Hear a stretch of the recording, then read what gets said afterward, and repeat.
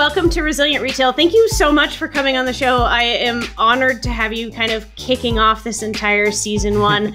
The purpose of the show really is, 2020 has been a heck of a year for everybody. I think brick and mortar retailers especially have been hit really hard, have been kind of tossed into what I've heard you say, like 2030 without any kind of preparation. And so the show is really meant to bring this value to them and to really help figure out what in the world to do right now. So I think you're the perfect person to kind of kick this off. I want to start today with a little bit of a personal anecdote. Being an exec at Shopify, we're really well known for the e-commerce side of things. Mm-hmm. A lot of stores have closed in the last 6 months. On your personal kind of as a consumer, how you shop, do you tend to shop mostly online? Have you completely stopped shopping in retail since the pandemic? Or are you still seeking out that retail experience as you as a consumer are kind of going through this 2020 whirlwind? Yeah. First, Kristen, thanks for having me on Resilient Retail. I am proud and frankly, I'm honored to be the first guest. I hope I set the right tone for all your next amazing guests that you have on. So it's a great pleasure to be here. Let me start by saying this. It is a misconception because of my role at Shopify and my sort of public social media activity that I'm totally an online digital consumer. And certainly I probably default to digital consumption or digital purchasing through e-commerce because that's kind of I'm a kid of the 80s and 90s, and so by the time I really became a consumer, but by the time I was 18 years old or 20 years old, the internet has started really to develop, and so I grew up with the idea that you can buy stuff on marketplaces like eBay. I think was probably the first thing I ever purchased was some sort of trading cards or something like that on eBay, some sort of memorabilia. Same. And that's mine probably was my like first. An old digital camera on eBay. It was I was trying to think what I bought. Yeah. It may have been a pair of sneakers, or it may have been something. It may have been I don't know, some sort of piece of memorabilia that I wanted that I couldn't get anywhere else. So, but that's actually not completely accurate. I love and some of my most favorite purchase experiences and retail experiences have actually been offline. And I think what I look for as, a modern consumer, that's what I call myself, a modern consumer, I suppose, is that I look for value. I don't mean value in terms of pricing value. I mean experience value.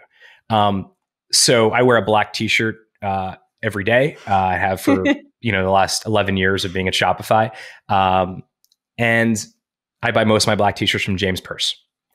James Purse is a great designer. He's also a great brand. Why do I like James Purse? One, the t-shirts fit me really, really well. They have a different sizing scheme than most companies. They go from 0, 1, 2, 3, 4, 5. I'm not really a perfect small. I'm not really a perfect medium t-shirt, but I am a perfect one in James Purse. Yeah. So one is, I like the fact that they actually have been very thoughtful about sizing.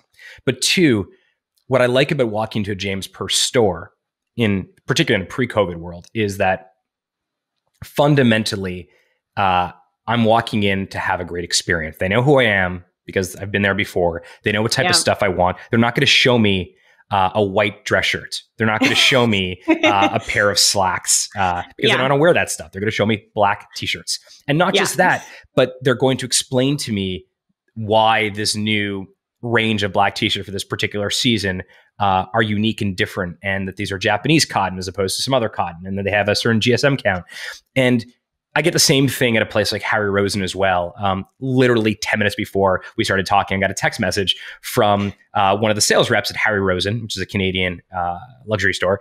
And he said, "Hey, I got some really cool sweatpants that I think you really like. Do you like them?" Sends me a picture. I say, "Yeah, I like them." And they're going to, and either I'm going to go pick them up this weekend or they're going to drop it off at my house. So my view of retail is not necessarily divided between online and offline. My view of retail and my vision for the future retail is it's just retail everywhere. And it's all about consumer choice. And I, as a consumer, get to decide how I want to make that purchase. You made the comment earlier about the year 2030. What I've been saying, and I think what a lot of us at Shopify have been saying for a while now, is that it feels like from a retail perspective, the year 2030 has been pulled into the year 2020. And to be very, very clear, what we mean by that is the following. When I started at Shopify 11 years ago, e-commerce as a percentage of total retail was about 5%, something in that, of that nature, very, very small. And between 2010 and January 2020, it grew from 5% of total retail to 15% of total retail. So we got about 10% an increase shifting over to e-commerce from traditional retail. Well, now, as we sit here in sort of the back half of 2020, it's closer to 25%. So we have had the same acceleration in digital retail over the last 3-4 months as we did in the past decade. Yeah. And which is crazy, right? It's just that is an insane amount of acceleration. Yeah. And so what it's done is it's forced a lot of retailers to rethink their entire business model. So going back to the Harry Rosen example, which is a set of really nice men's stores across Canada, I may not walk into a Harry Rosen store for a long time. I may never walk back into a Harry Rosen store for the next year or two. Maybe a couple years from now I will. But I still want to have a great relationship with them. And the way that I interact with that particular retailer is in a very personal way, over text message, over walking into the store and someone calling me by my first name and saying, "Hey, Harley, I have a bunch of stuff here that you may really like that has been curated for you." But it's all about value in that way. Yeah. And I love the conversation about value, because I feel like when we, especially on the Shopify side, when we talk about value and when e-commerce stores talk about value, a lot of times it comes around to the idea of, discounts and price and convenience and all this stuff. But what you're saying is really value is so much more than just that price, or even necessarily what you walk away from with a product. There's so many other aspects that go into value. And in the retail side, a lot of that is that experience. It's when I walk to the cafe that's 2 blocks down the street with my dog and they see us coming, they know that I'm going to tie up Cooper outside and they're going to come and a dog bowl is coming, right? And the dog bowl is coming, and I'm going to walk in and they're going to say, "Oh, okay, it's right now it's hot. So you're going to want the iced Americano." Exactly. Hot that Americano. You always get. I remember as a kid, watching in movies, or even television shows, or maybe hearing people say this, someone walks into a diner and says to the person serving them, I'll take my usual.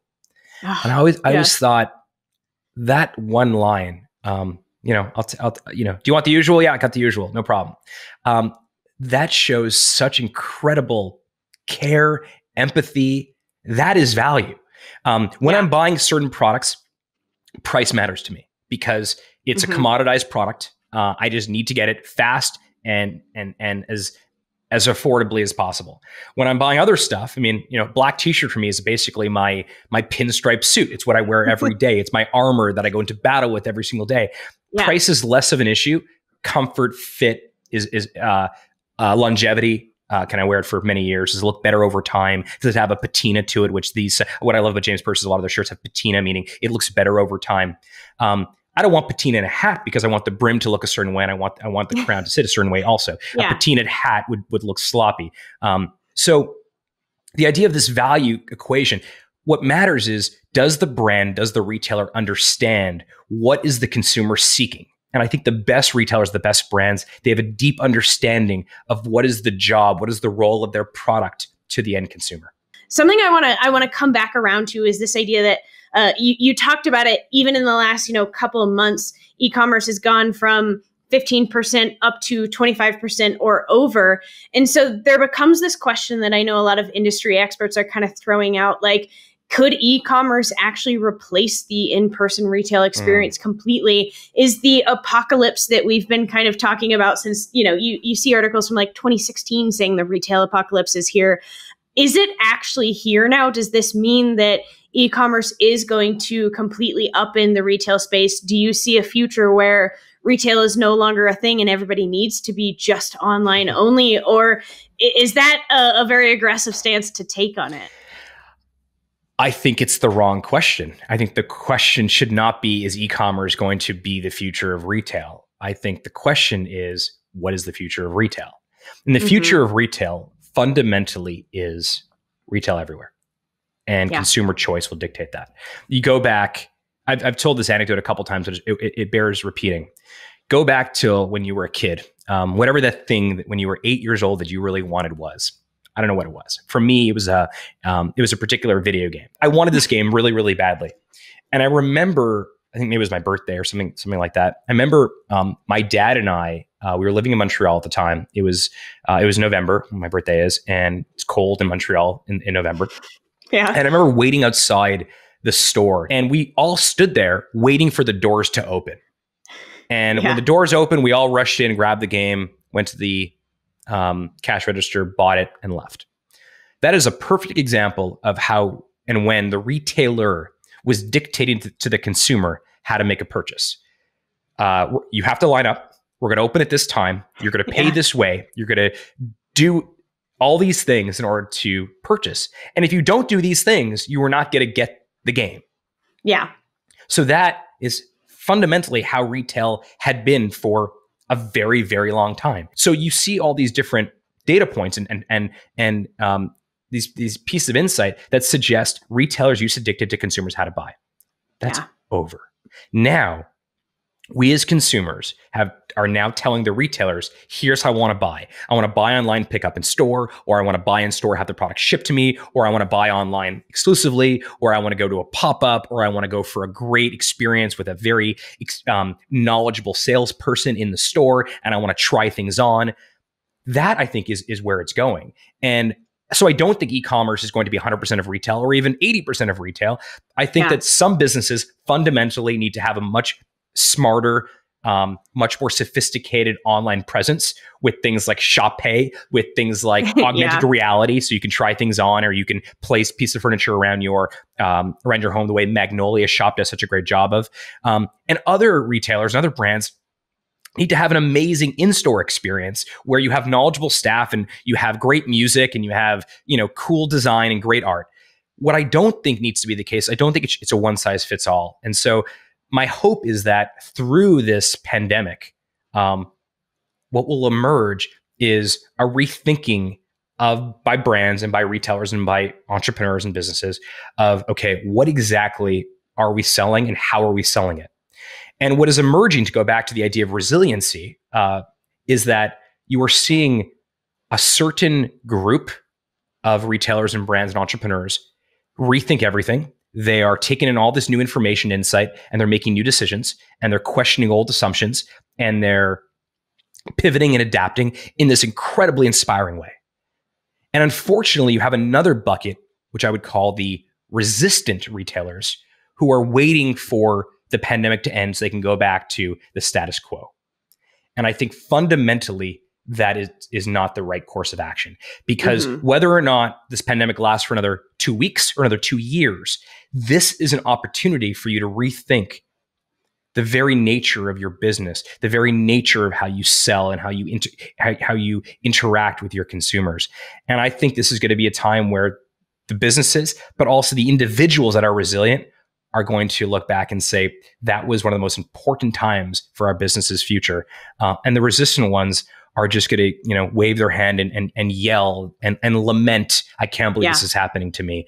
What do I do? And they're not doing anything about it. If you look at the retailers and the businesses and the brands that are doing the best right now in the middle of a global pandemic, unlike anything we've ever seen, all of them either have an entrepreneur at the helm or have an entrepreneurial culture. And this goes beyond just selling physical products. One of my best friends is a guy named Steve Bechta, well-known Canadian restaurateur. He has 3 of the best restaurants in Ottawa, but really well-known. The day that COVID hit, March 15th, and things got shut down, I happened to be with him. We were actually skiing together. And I was in the middle of trying to figure out what was happening, and he was trying to figure out what was happening. And he's in the restaurant business, and his restaurants were about to close, right? Now, he only has one product. It was delivering food to his customer inside a physical restaurant. Yeah. And within a week of that happening, you had this thing called Curated by Bechta that came to life, which was this incredible, amazing online wine service, this meal kit service, and it has exploded. His entire business has changed for the better because he, like any good coach or any good, athlete, he's reading the scene, he's reading the room, he's reading the play. He's looking at the field and saying, okay, what is happening? How is these changing? And he immediately, instead of lamenting and saying, this is going to be it is a tough time for restaurants, but he immediately pivoted and adapted to it. And it's resulted in an incredible new business that he never would have even thought about had it not been for the pandemic. And that to me is resiliency. And that's what I'm so inspired by. And I'm watching it happen across every industry, from healthcare to the food and beverage industry to retail, to frankly education. I have some friends have kids that are just starting school and university right now. And what's interesting is they're saying, like, some of their professors, they're nailing this virtual education stuff, these virtual lectures, and others are completely failing at it because they are not resilient. They are resistant. Yeah. I love the dichotomy between kind of resistance and resilience, which does feel kind of like this, dark side and light side, or black and white way to approach these problems. Is you can kind of toss your hands up and say, this is going to be the worst year for my business, and no one's walking by my store, and tourism is down. Living in Colorado, that's a big piece of the conversation is, no one's coming to go skiing. Nobody can go skiing. All the hotels are closed. There's all these tourism aspects of the state. And so you're seeing this difference between the brands who are kind of going like, this is it. Like, we're either going to close our doors, or we're just going to fight this and we're going to be upset about it. Or now we're going to be a hiking place, or now we're going to be a socially distanced picnic place, or now we're going to be, we're going to create ropes courses. And you see this across the board. And I think the only difference between those that are resistant and those that are resilient is that they actually use the change that is happening in almost like to catalyze some new direction. And I think that's what I mean when I say that the resistant retailers are inspiring. They're inspiring me because whether it's a global pandemic, or it's a global recession, or it's a change in buyer behavior, resilient businesses, and frankly, entrepreneurs in general, will always find a way to survive, because that's what entrepreneurs do. We are, we look to be resourceful. We know we don't have unlimited resources. We know we don't have a limited amount of assets, but we always try to make the best of the current situation. And when that situation changes, we change with it. Remember, Shopify started as a snowboard shop. We then became the best place to go and build an online store if you're a small business. We then expanded beyond online to offline, into social media, into social commerce and marketplace commerce. We then moved beyond small business to much bigger businesses as well. We then included things like payments and shipping. Shopify is for me, the reason I love Shopify so much, the reason I'm so proud of our company and the people that work here, is because we embody that resiliency, and we do it because we're all entrepreneurs. Yeah. Yeah. And that's why I love doing what I do, and being able to have these conversations, is because we're actually able to talk to merchants who are living out this resilience kind of motto. And I find it so cool that we dubbed this show Resilient Retail. And I love that, by the way. It's super cool. I love it. It can seem like this buzzword that we're kind of throwing out as Shopify, but having you on, and especially saying like, this is something that we all live and breathe by. I mean, just looking at the product line of Shopify, we released an entire newly updated point of sale system in the heart of the middle of a global pandemic where physical stores were closed. Exactly. Because we understood that this is an opportunity for us, and physical stores are going to be rethinking their businesses. This is a good time for them to be rethinking what software, what hardware, what checkout systems they use. That's exactly right. But here's the neat part about everything we're talking about here. It all feeds back into one central premise, which is that if you can get good at being resilient, as Carol Dweck calls it, if you can have a growth mindset, you as a brand, as a business, as an individual, are able to deal with anything that comes your way, because you know that you have the ability to adapt. And that adaptability, that's what's really needed here. Yeah. And one thing I kind of want to touch on is this idea of there's this word that keeps getting tossed around, which is omni-channel or multi-channel, which is very like, what does that even mean? What does it mean to be omni-channel? And something I've heard you say a lot is a lot of the resistant retailers think of omni-channel as a strategy, whereas the resilient retailers think about it as a tactic. Correct. Can you expand on what that idea means? And what does it mean for, Kim, who owns a clothing boutique in downtown San Antonio, and their foot traffic is down 90% than ever before? What does that difference mean between thinking of omnichannel as a strategy versus a tactic? And how do single merchants actually start to embrace that idea and actually put it out into the world so they can be this resilient retailer that we are talking up so much? Yeah. Well, let's use hypothetical Kim for a second, just because you introduced her. So, hypothetical Kim has an online store, and at some point she reads a white paper or listens to some sort of keynote from some retail conference, and they all talk about omni-channel and multi-channel and all these sort of many channels model. Yeah, and she goes back to her team, or she goes back to her home office or her office, and she says, "Oh, I got to be omni-channel. Okay, so I'm going to open a brick and mortar store." And she opens a brick and mortar store, and no one comes. No one walks in. No one buys anything in the brick and mortar store. And now Kim is saying, "Oh my God, I'm omni-channel. I thought I was supposed to be omni-channel." Well, that's because Kim made a very fundamental mistake. Hypothetical Kim, I'm not talking about any particular Kim, but hypothetical Kim made a really big mistake. The mistake was this. She thought that omni-channel was a strategy. And where she got it wrong was no. The strategy is sell wherever your customers may be hanging out. If some of your customers are hanging out on Instagram, you should sell there. If they are hanging out on the main street in your town, yeah, you should have a brick and mortar store. But this idea that omni-channel is a strategy is completely wrong. The strategy is sell anywhere where potential customers are. And the tactic to do that is omni-channel, is having a brick and mortar store potentially, or a pop-up potentially, or being at a farmer's market potentially, or cross-selling on Instagram or Facebook or Pinterest or House or Walmart.com. And that's the reason that Shopify supports all of these channels that I just mentioned is because we cannot dictate, nor do we know what is the right place for every merchant to sell. So what we do is we make it really easy for any merchant on Shopify to sell on Walmart.com or on Instagram or on Pinterest, because there is a good chance that some of their customers are there. But the strategy is not to open up a brick and mortar store. The strategy is to get in front of consumers wherever they are. I think that's where people get it wrong. The strategy is sell anywhere you potentially have customers. The tactic to get there is by opening up new channels. But just by virtue of opening up a new channel does not mean that channel is the right channel for you. Something that I kind of want to pull out of what you just said for the audience, because thinking about, the owner of the liquor store that is a couple streets away from me, that their main audience was the college that's right in town. And for 6 months, the college was totally virtual and the college kids weren't here and they weren't coming into the liquor store. It can feel, when we're talking about omni-channel, like, well, how do I know where my customers are? How could I possibly know this? And you can look at e-commerce stores and almost get this sense of jealousy of like, they have all these years of data on their customers. But I actually think that brick and mortar stores have this advantage that is a little bit sneaky, where you've had these one-on-one conversations and experiences with consumers for so long that you have almost richer data than, say, just a D2C business does, because you actually know the people. So then when they're in your store, you have their undivided attention.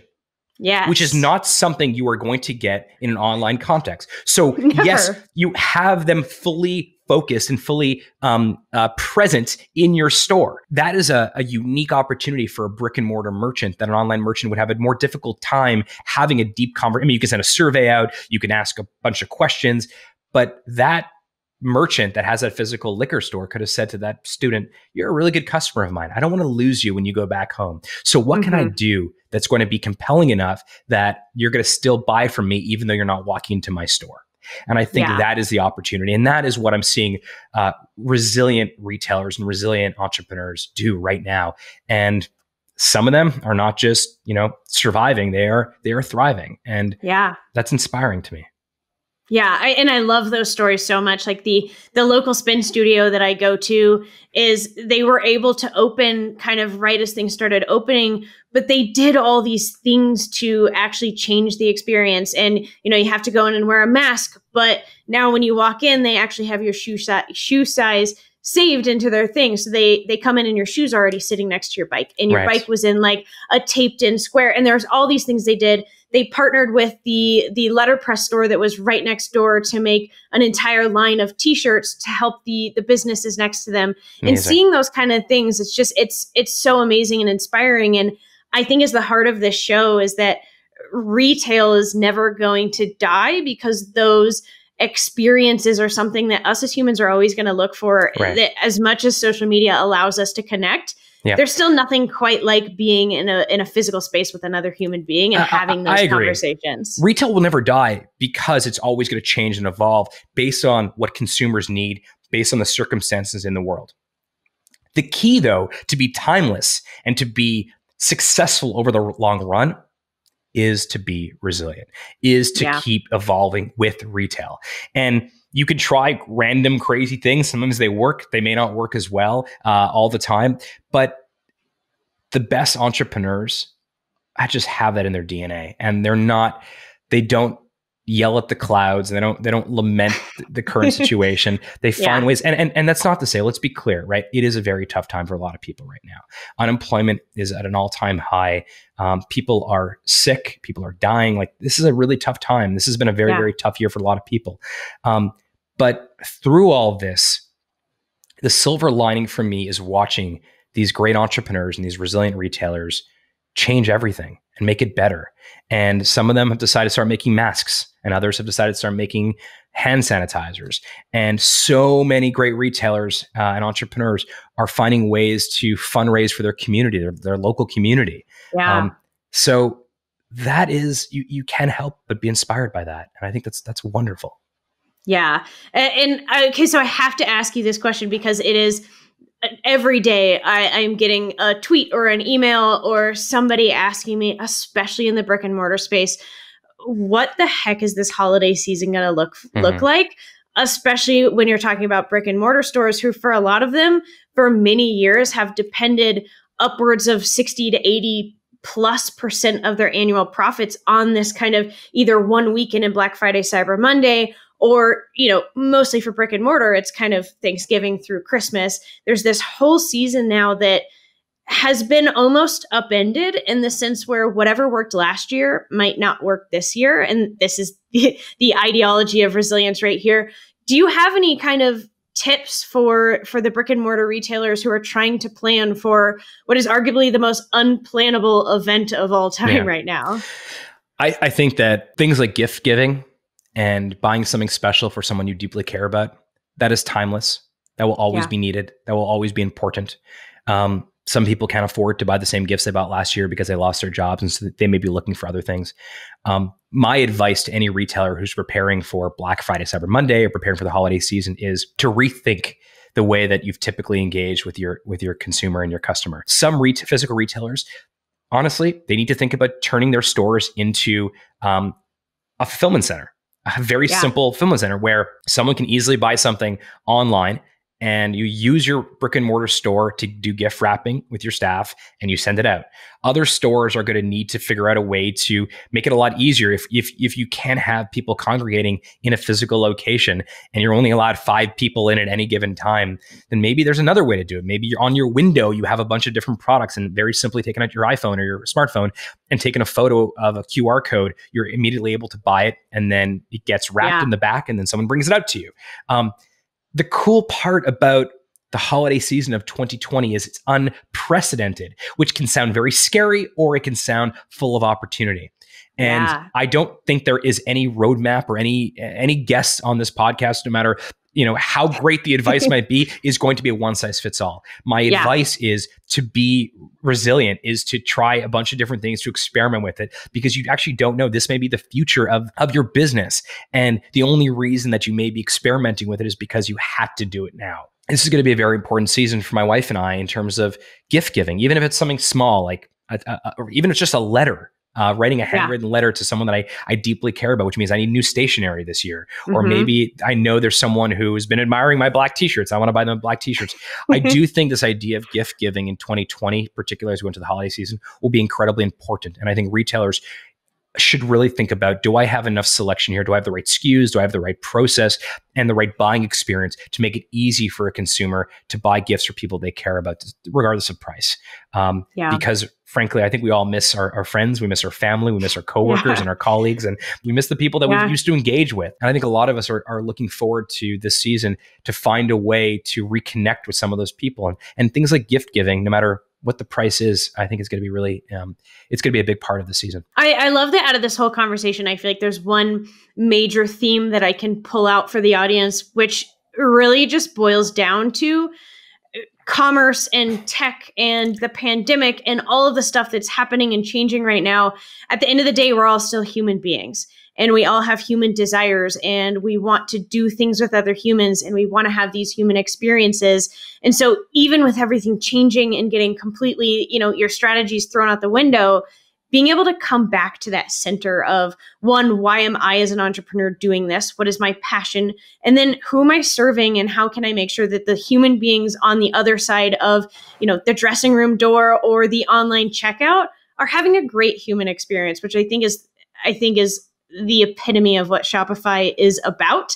And the mission of Shopify in general is to empower humans on every side of the aisle to continue to build their communities and societies and their dreams the way they do. So to wrap, I want to get really human with you. We've talked about what resilience means for Shopify, what it means for merchants, what it means for the online entrepreneur. But Harley, what does resilience mean to you in a very personal way? What does that word kind of bring up for you in your own personal life? Yeah.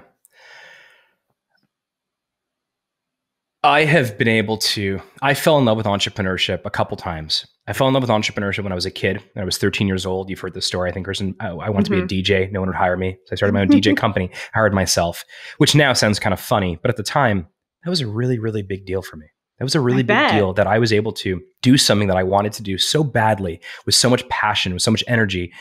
And so that was when I first encountered entrepreneurship as a way to solve problems.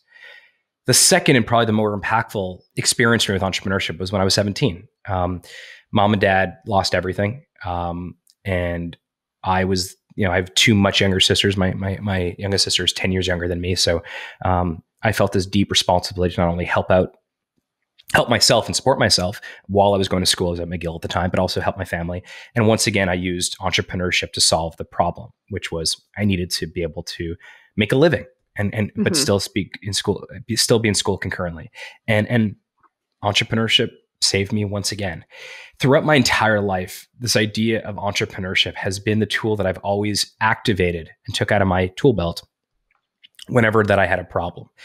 And more what I'm realizing is that I could replace the term entrepreneurship with adaptability or resilience. To me, resiliency and entrepreneurship are deeply, deeply connected. And I think entrepreneurship is one of the greatest ways for human beings to solve problems, to find their life's work, to find their own identity. And I think in many ways, this current pandemic is allowing and enabling more people to consider the idea of entrepreneurship.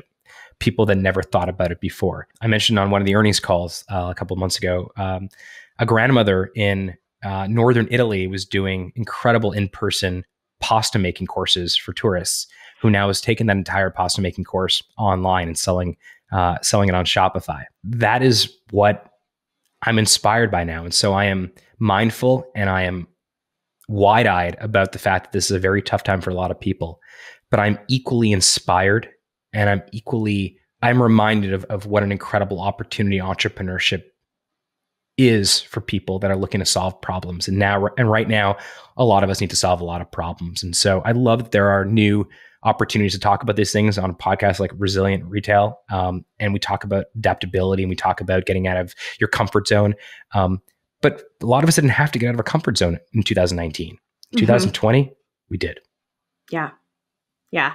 Well, thank you so much, Harley, this has been such an inspiring and heart-moving conversation. I'm sure the audience is going to agree with me on that. Thank you for coming and sharing your stories and your tips and advice for everybody. This has been such a great conversation, and I am so excited to see where this show goes and where we go with Shopify in the next 6 months, 6 years, 600 years. It's going to be a great ride. Awesome. Thanks so much, Kristen. I appreciate it. And congrats on this new podcast. And I'm really excited by it. Awesome. Thank you.